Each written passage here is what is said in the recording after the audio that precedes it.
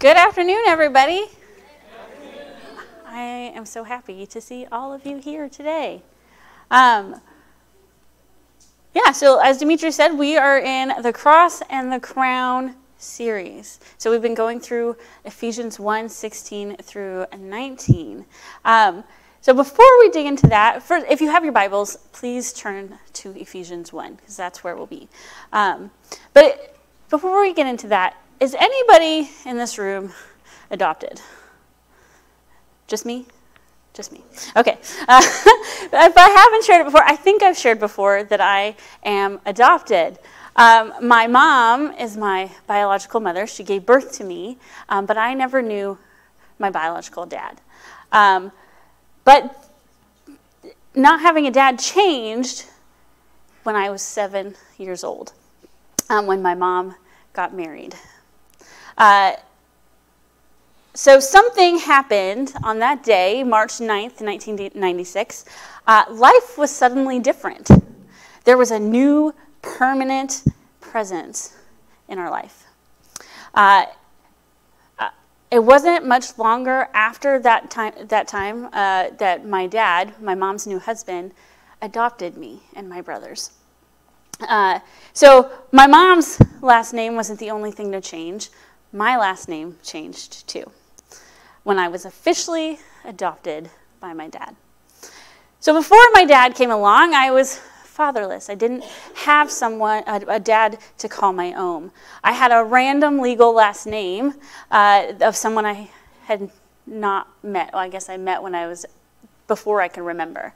But when the papers were signed and submitted, I legally and forever became the daughter of Juan Maldonado.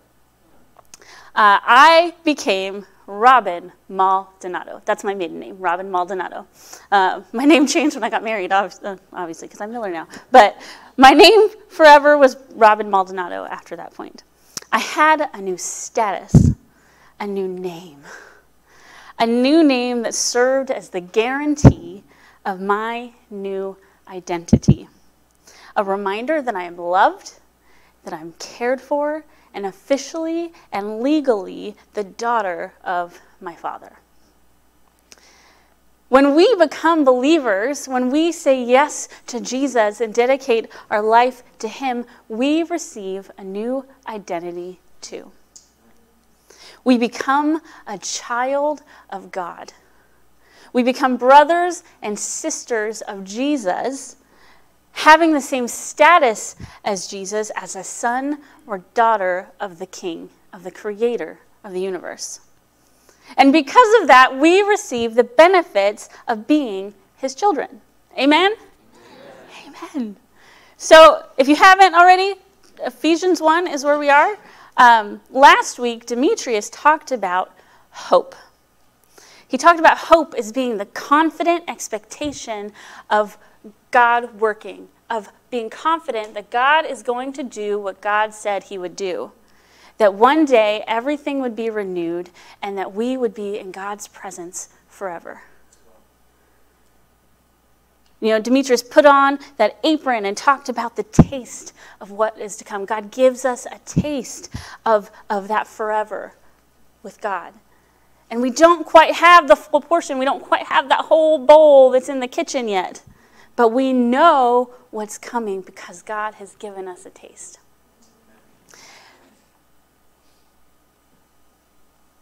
So today, we're going to be talking about what that taste is. What has God given us a taste of? How are we getting that portion of our inheritance of God as God's children? What is that bowl full of? So, Ephesians 1:16 through 19. Oh, here.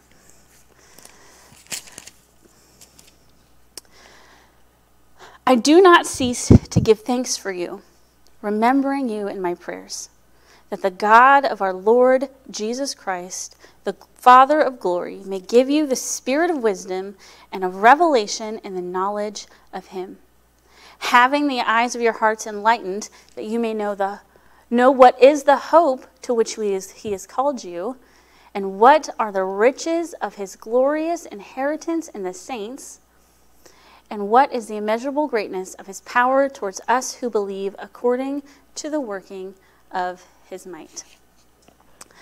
So today we're going to be in that last part of verse 18.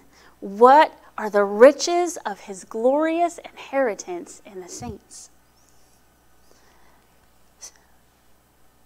What is that glorious inheritance? What is it?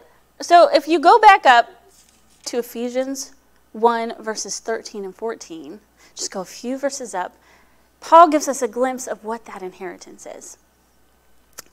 So in him, in Jesus, you also, when you heard the word of truth, the gospel of your salvation, and believed in him, you were sealed with the promised Holy Spirit, who is the guarantee of our inheritance until we acquire possession of it, to the praise of his glory.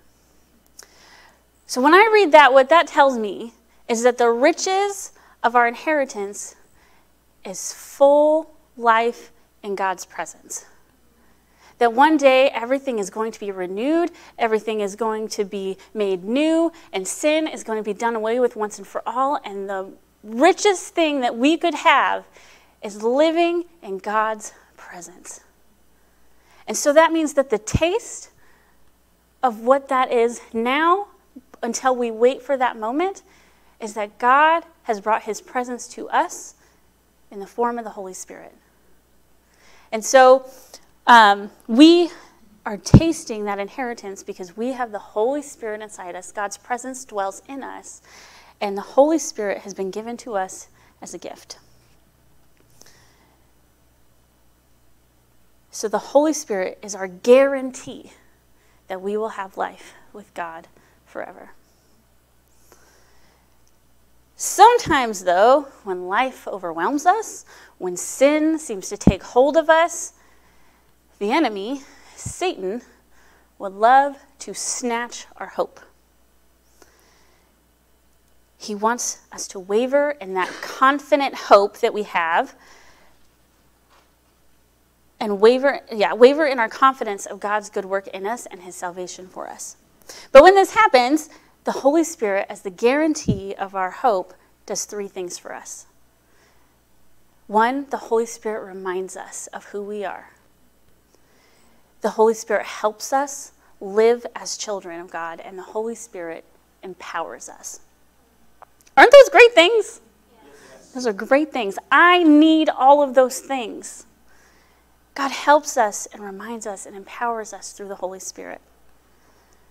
And we need these holy things from the Holy Spirit because sometimes when life gets stormy and patience and joy and peace seem elusive and nowhere to be found, and our place in God's kingdom as his children feels like it's a dream and not a reality. For moments like these, the Holy Spirit is the counselor and helper who reminds us of our status as sons and daughters of God. So the Holy Spirit reminds us. I don't know about you, but I need to be reminded of a lot of things. Ever since I gave birth, ever since I became a mom, my brain does not work like it used to. I didn't need a whole lot of reminders for things. I just remembered. I knew that when things were and what needed to be done, and I could just do it. My brain doesn't do that anymore, and I tend to forget a lot of things if I don't write them down. I actually have to have a special app on my phone to remind me of the things I have to do every day, because I will not remember otherwise. Sometimes we can get like this in our Christian life. Life overcomes us, and we have a hard time remembering what Jesus has done for us. And we have a hard time, and our hope and our confidence wavers because we wonder, am I really saved? In John 14, verses 25 through 26, Jesus is talking to his disciples, and he's encouraging them because his time is running out. And he says, I have spoken these things to you while I remain with you. But the Counselor, the Holy Spirit, whom the Father will send in my name, will teach you all things and remind you of everything I've told you. The Holy Spirit was sent to remind us of who we are and whose we are. Last week, Demetrius talked about our confidence that through the work of Jesus, we can overcome guilt and overcome sin. And sometimes the enemy just loves to come in and disrupt that confidence. And sometimes we have a hard time remembering that we are saved, that we are God's child. We have a hard time remembering that all of our sin, past, present, and future, has been wiped clean. We get stuck where we are right now and think, how could God forgive us? How can God just love me the way I am right now? But the Holy Spirit comes in and reminds us of the gospel. He reminds us that we are a people changed by the Holy Spirit through salvation in Jesus, which makes us sons and daughters. The Holy Spirit reminds us that we're God's children, fully and wholly. So I have a picture of me and my dad. That's my dad and I. As you can see, it's not obvious that we are father and daughter. He has dark skin. I do not. His first language is Spanish. Mine is English. I do not bear the physical traits of my dad. And as a kid, I was often reminded of this. Why does your last name sound Mexican? Your skin is really white. If your dad is Mexican, then why is your skin white? Is that really your dad? Isn't he your stepdad, not your real dad? Okay, but who is your real dad? I had outside forces constantly trying to tell me and convince me that my dad was not my real dad. That he and I didn't have the right kind of relationship that made sense to other people. That I should not have the last name Maldonado because I didn't look like I should have the last name Maldonado. However, my dad loves me. He worked hard every single day to provide for us, to make sure we were sheltered, that we had food. He calls me his daughter, and when he would get similar kinds of things, people would say similar things to him, they got an earful. Because nobody can tell him and nobody can tell us that he is not our real dad. He made sure that people knew that my brothers and I were his kids. And the adoption papers and our birth certificates say so. My dad is my dad. Our relationship makes it certain. He raised me. He was present. God does the same for you. The Holy Spirit is here to remind you right now in this moment that you are a child of God.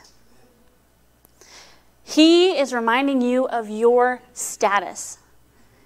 He's reminding you right now in this moment that you belong in God's family, in his kingdom. The Holy Spirit does this when the enemy would like to make you believe that you don't truly belong, that you aren't really God's child, that you haven't really been saved. The Holy Spirit is the stamp of approval. It's that official seal of adoption it's the proof of your adoption. Because you now have a new identity. You now bear God's name, his status, and his glory. Amen? Amen. We've been saved through faith in Jesus, and it's revealed by the Spirit, and you belong. You didn't earn the status. You don't deserve it. It's been given to you as a gift. And the Holy Spirit is here to remind you of that gift, regardless of how you feel about it. Regardless of your life choices, you are loved and adopted as a child of God because you believe in Jesus. So if you are here today and you're struggling with a sin, or you're struggling with really truly believing that you are a child of God, let it go because sin will not have the last word. Jesus already has the victory, and if that is who he is and we have his same status, then we have victory too. That is why we have hope. And this hope is powerful when we truly and deeply understand this confident expectation that sin and death will not have the last word. The Holy Spirit helps us grow and develop as mature believers in the faith. And that's the second thing that he does for us. The Holy Spirit helps us. So when my parents got married, life changed.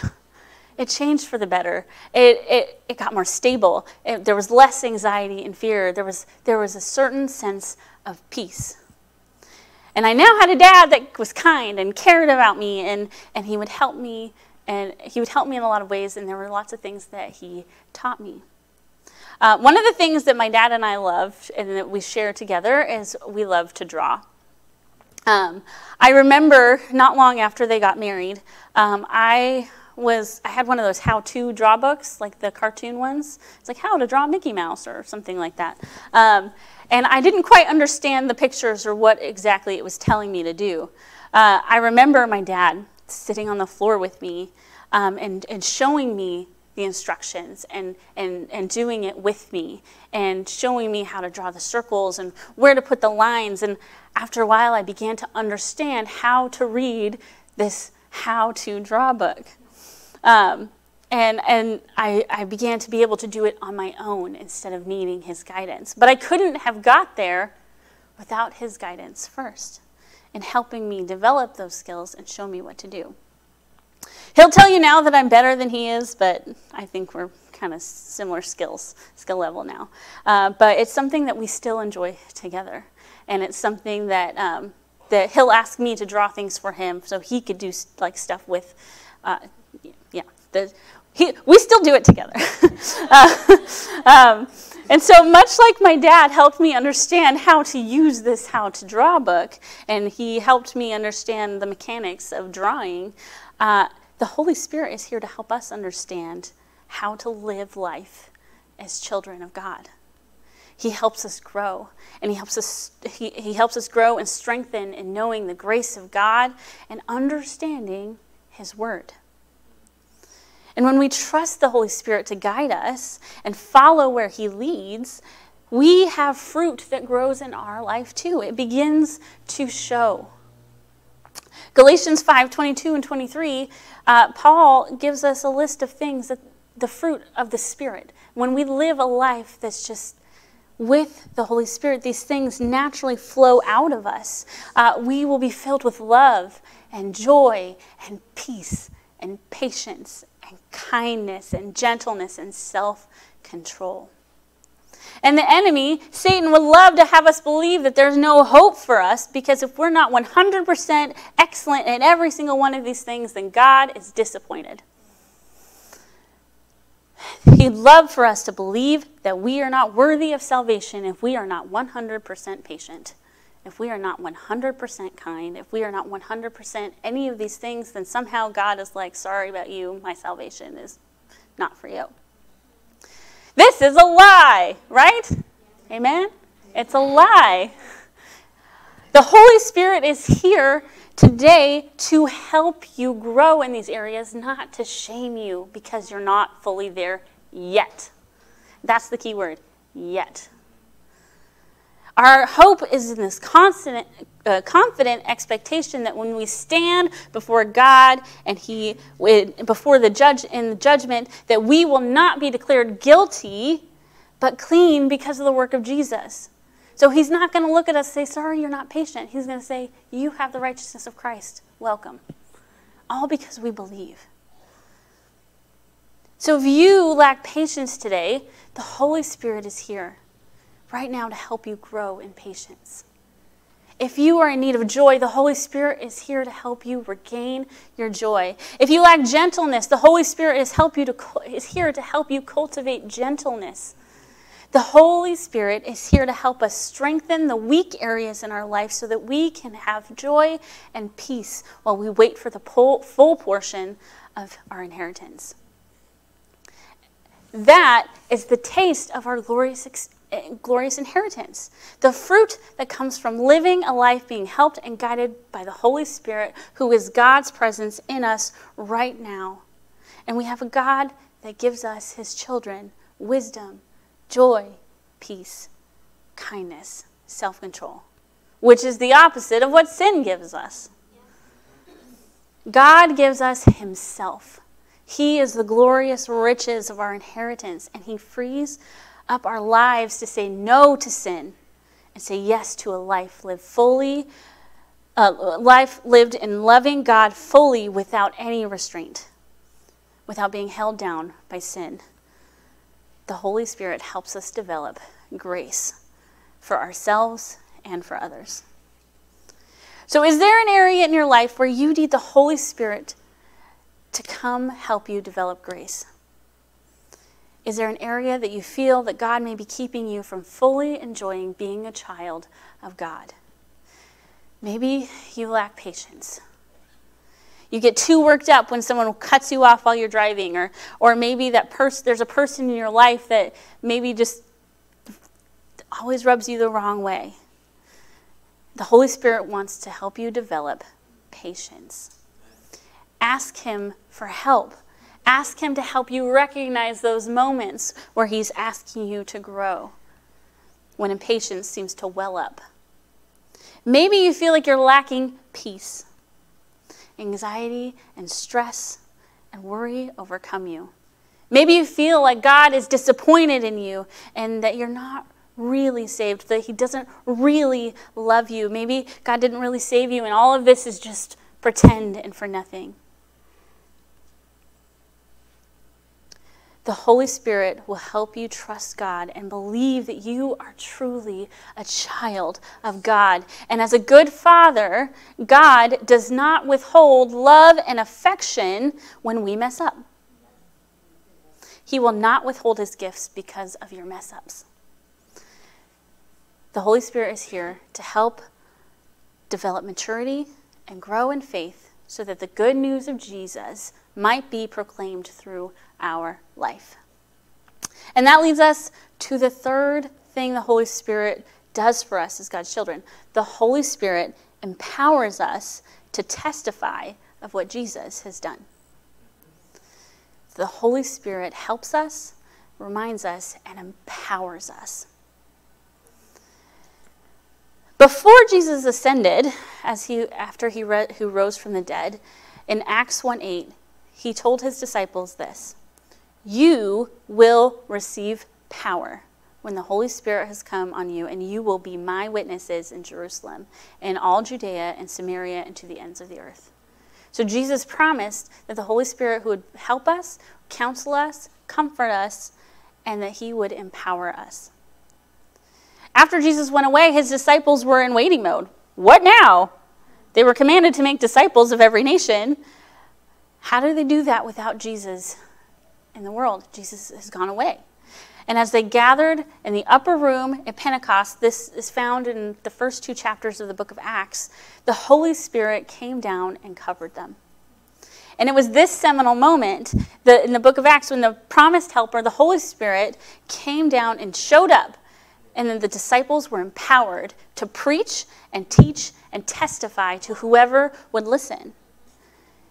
After this moment in Acts, the church exploded.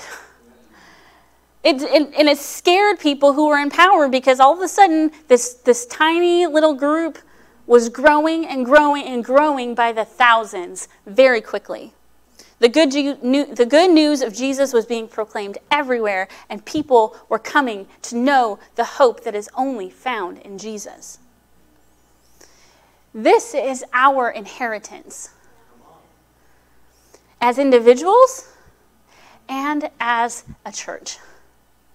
Generations Church has a history of Holy Spirit empowerment in our church and in our denomination. It's in our DNA as an Assembly of God church. When the Holy Spirit began breaking out and people were praying and feeling filled with the Spirit 100 years ago, and it's just rapid fire movement everywhere.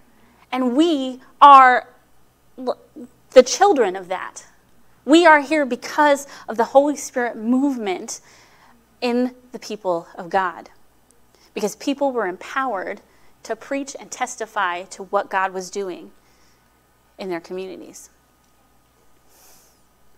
We want to be a church who does that. Amen? Amen. We want to be a church that is empowered by the Holy Spirit in order to testify of the victory of Jesus in our lives, in our church, in our city, in our state, in our country, and in the entire world. The Holy Spirit empowers us to testify of the good news of what Jesus has done. You and I have been made new. We have a new identity, a new family. We are a new person, all because of what Jesus has done. And the same is available to anyone who would believe. So, over the last 6 months, year or so, I've been praying a very dangerous prayer. This prayer, I've started asking God to reveal to me moments of divine opportunity. It's like that God would open my eyes to those moments He's giving me to testify of His power and His goodness.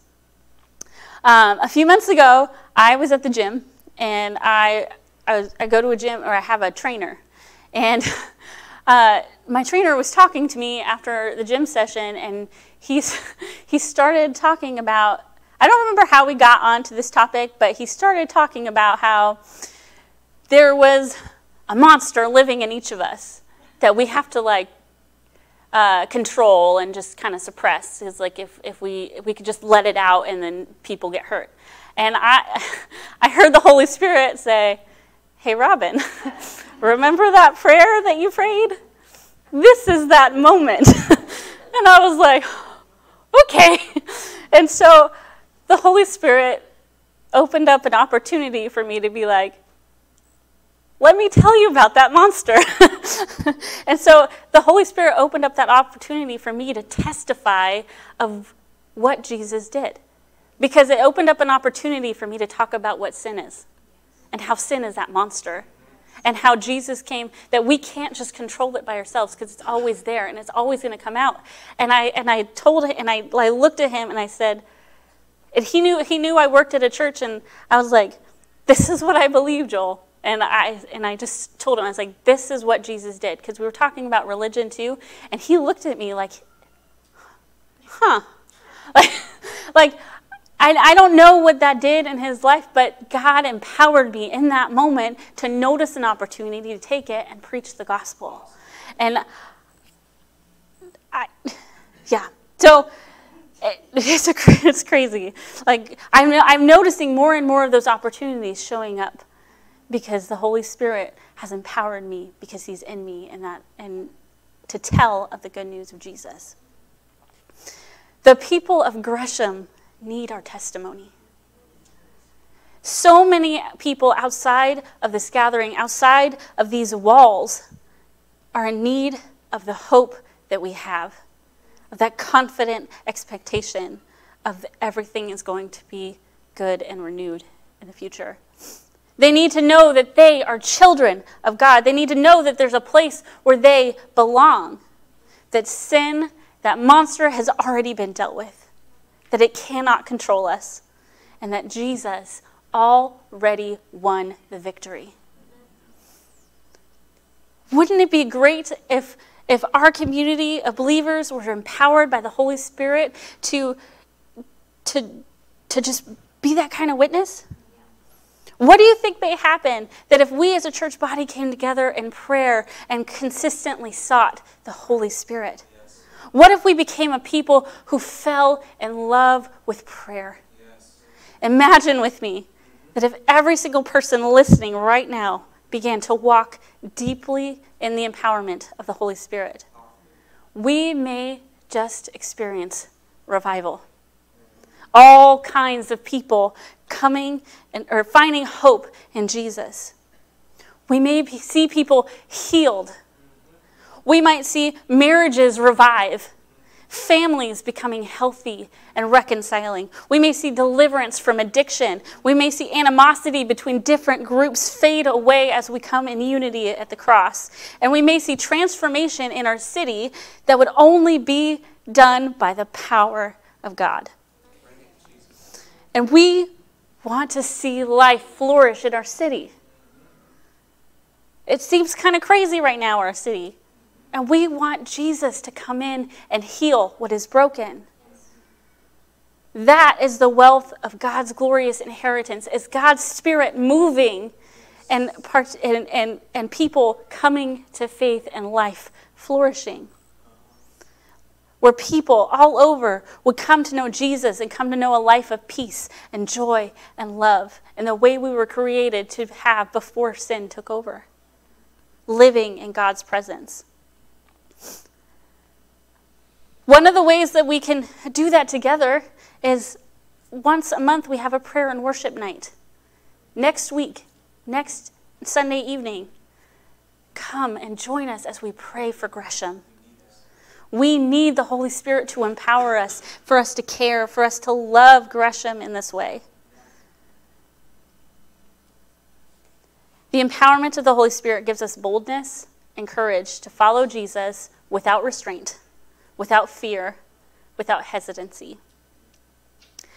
So when you pray, when you pray today, later, tomorrow, whenever you pray, I encourage you, pray to the Holy Spirit. He is God with you right now. Ask him to empower you. He is your helper, your comforter. He's the one who is with you. He wants to help you testify of the good news of Jesus, and he wants to give you the right words to say. Because I have a hard time sometimes knowing what the right words to say are. But the disciples of Jesus, they were uneducated people. They were not of the elite. They didn't know the right words to say, but the empowerment of the Holy Spirit provided them courage. In the beginning of Acts, we see that as Peter and some of the other disciples stand up and preach. And in Acts chapter 4:13, it says that when they saw the courage of Peter and John, the people outside of the faith, when they saw the courage of Peter and John and realized that they were unschooled, ordinary men, they were astonished and took note that these men had been with Jesus. And they stood up and preached because the Holy Spirit empowered them to do so and gave them the words to say and made it what people needed to hear. I want that. We don't have to be eloquent or classy or even know that much. All we need to know is that Jesus died and rose again, and that it is only through him that we're saved. You only need the Holy Spirit to be able to preach that to others. So I encourage you today, begin to trust in the Holy Spirit's leading. When you feel prompted to pray for a stranger, step out in faith and pray. When you feel compelled to share the gospel, step out in faith and speak. When you are being asked to do something by the Holy Spirit that may feel uncomfortable or silly, trust the Holy Spirit's empowerment in you and watch what God does. Because he'll do some crazy things. So worship team, if you can come on up. We are going to do communion together. So if you did not get a communion cup, please raise your hand and we'll have Brendan come bring you some. Stepping out in faith and trusting the Holy Spirit is something that I am still learning how to do. There are so many areas in my life where the Holy Spirit needs to help me grow. Times that he needs to remind me of who I am. And moments when I don't listen to his prompting. Yet, the Holy Spirit reminds us of the gospel. Helps us live as children. And the Holy Spirit empowers us to be witnesses of what God has done anyway. And one of the ways we get to participate in all three of these together is communion. By drinking the cup and eating the bread, we proclaim that we have been adopted by God.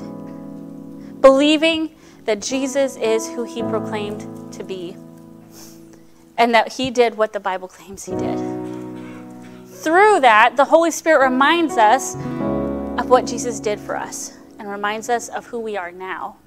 And through it, the Holy Spirit empowers us to partake as witnesses of his glorious grace and love as both individuals and as a body together. The riches of his glorious inheritance in the saints is a life empowered by the Holy Spirit. It's the taste of what is to come. And each of us have been adopted as his children, which means that we have been united by the Holy Spirit into the same family. Communion is a family meal. It's a meal that we eat and drink together because all of us have the same Father and we celebrate what he has done. We come together to remember what he has done.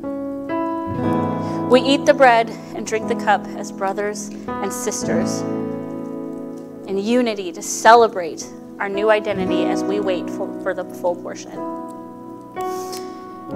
Jesus, thank you for what you've done.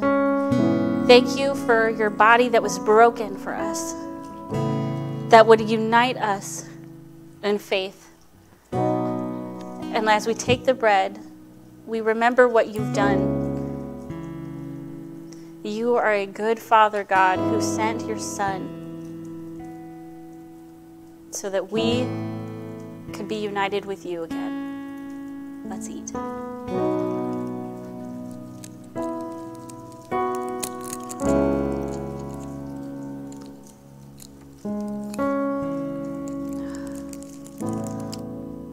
Thank you, Jesus, for your blood that was spilled, that has purified us from our sin. That no matter what we do in this life, your blood has covered it, and we are saved because of you. I thank you, Holy Spirit, for being here with us as we drink the cup.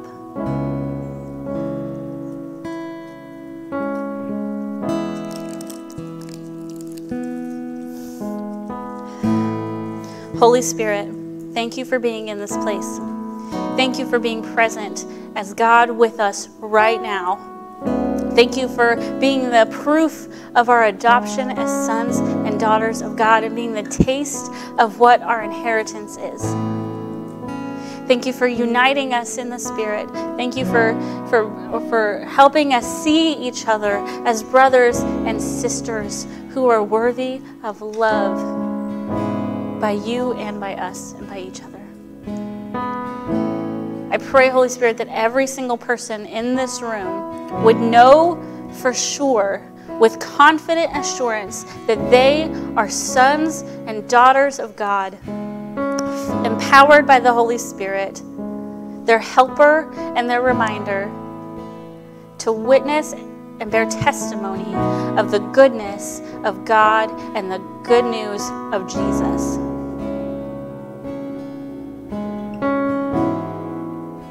I pray, Holy Spirit, that every single person would not just feel your presence, but they would know with confidence that you are with them every second of every day, always there helping and reminding.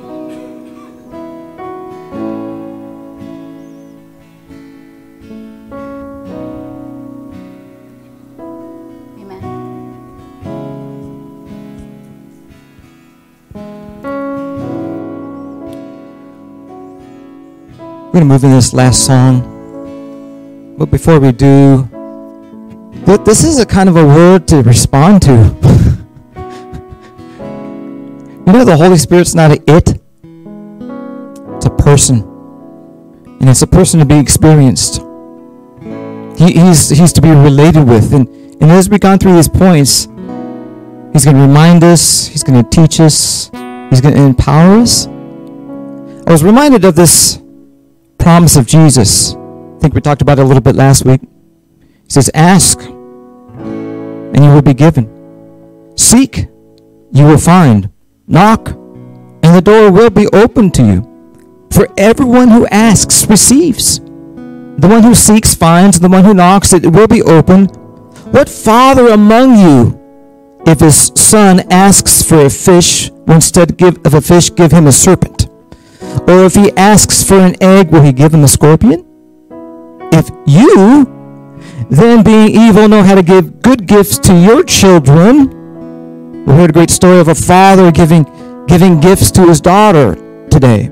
That's the kind of relationship we have with our Father. We've been adopted into the family of God. He loves you. You're His own. And if we, being evil, know how to give good gifts to our children, we know that fatherly, paternal love, how much more will the Heavenly Father give the Holy Spirit to those who ask? So I think it's incumbent upon us to ask. Do you want this in your life? I do. I really do. Oh, well, I've received the Holy Spirit before, so have I. But you know, there's more. There's more. There's always more. He gives His Spirit, the Bible says, without measure. Well, here's a cup for you. Here's a cup for you. That's all you get. No, you can get as much as you desire. You just have a little taste now because you're going to get a whole bowl of it later. You might not get the full measure like you will have when you come face to face with Jesus, but you can sure have a whole bunch more today. So if this is something you want, I'm going to ask you to open up your hands. I'm going to ask you to stand to your feet.